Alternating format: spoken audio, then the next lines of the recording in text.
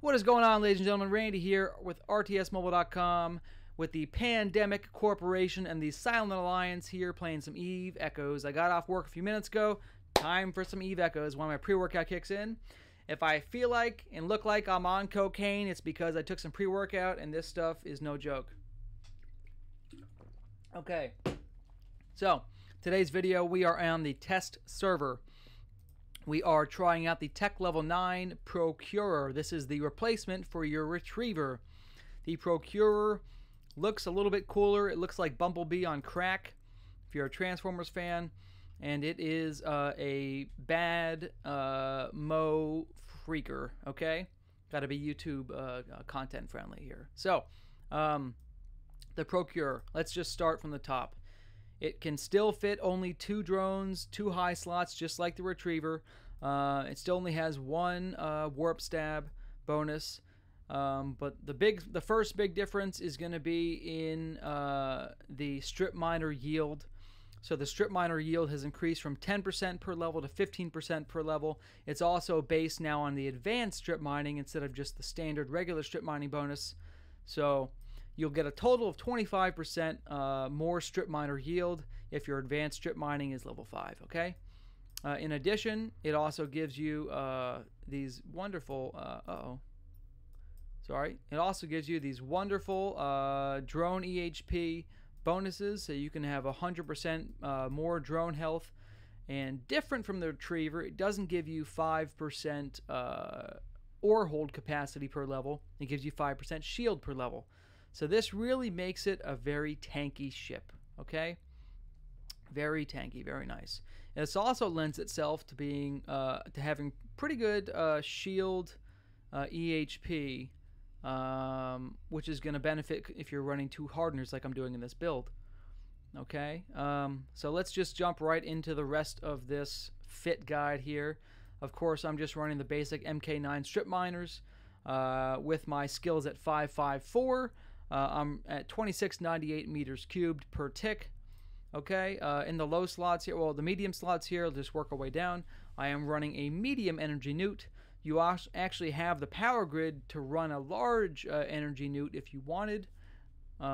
You'd have to sacrifice one of your low slots for something a little bit slightly worse on the tankiness for more newt capabilities. I'm also running a web, and I'm running some MK9 hammerhead drones because YOLO. Okay, in addition to that, on the low slots, I am running dual hardeners. I have 2 Type C adaptive and vulnerability fields here. I'm also running a micro warp drive Type C, and I am running a large shield extender.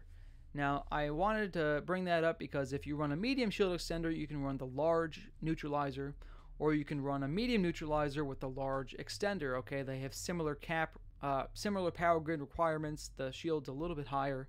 But long story short, you don't have enough cap to fit both, so pick one and fit one. I'm picking this shield health because I'm running dual hardeners, and it kind of synergizes nicely, okay? For the rigs, I am running a rank 1 thermal rig. I'm running a rank 1 EM rig, and I'm running a rank 1 field extender for more shield hit points, okay?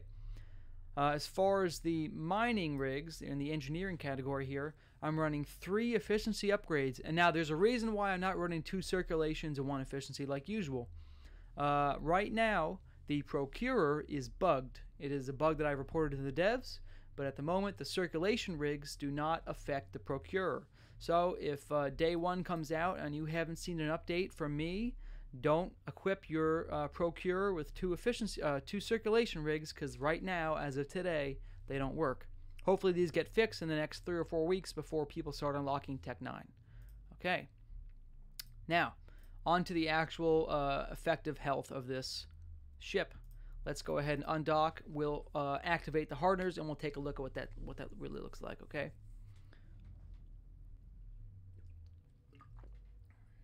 Wonderful. Oh, that pre-workout tastes terrible. Okay. So we're at 32 cold. What are we at hot, right? That's the question. All right. We are at 57k hot EHP with this build. You can see the resistances here are all consistently over 70. So this is a pretty tanky ship. In order to, in DPS is decent. So if two drones attacked me, two frigate-style ships attacked me, I'd probably win the fight. I have enough EHP and I do enough DPS. I can web and nude them down that I would be able to fight them off by myself. There are, of course, some frigates that would not work against, but I'd say on average, your average interceptor or something comes in to get you, I'll probably win that fight. And if they kill my drones, hopefully I have some backup drones in here, or I'm good at recalling my drones, because once the drones are dead, obviously I have no offensive capabilities. Long story short, this is a tanky ship. If you farm in numbers, you can virtually guarantee you're not going to have anybody get picked off by the lone, scavenger. So, now the reason why I wanted to talk about the large shield extender and the rig compatibility is because if you are actually using not using the large shield extender and you're using a medium, or you're going to use a damage control unit, you'll actually get higher EHP using 3 structure rigs than if you're using the EM rigs. Check this out. You're going to like this.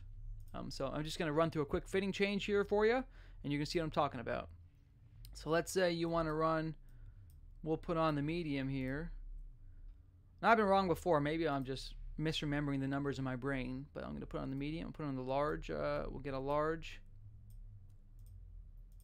neutralizer around there so I can really cap zap anybody who comes to tickle me. And then you can see here, let's just check out my full EHP here, and then we'll switch on the structure rigs and see if I'm full of it or not. I am full of it quite often. It's not unheard of, that's for sure. All right. Okay. Excellent. So our EHP is 48,161 with the extender. Very nice. Okay. 48. You know what? I want to say that with the structure rigs, I was at 47.5 or something. So maybe they're about the same. Maybe they're about the same. Let's take a look. We're going to put on transverse bulkhead rigs here. Again, just level 1s. I want to make something that's realistic for use in real life. You're not going to put like Mark III or Mark IV rigs on this thing, right? I mean, if you are and you have enough miner security to do that, great. But if otherwise, you're just looking for $1 billion kill mail. Okay, here we go. Okay. Now check it out. Our cold EHP is pretty high again. Now let's check out the undock. Check out the undock, because the structure hit point rig, since my structure base HP is so high, should be pretty close. I don't know if I'm going to beat it. We're going to find out live here on this video. Okay. Oh, way off. I was off. Randy's wrong. Go with the go with the 2 resistances and the hit point rig. Randy's wrong. I've been wrong before. This was number 2.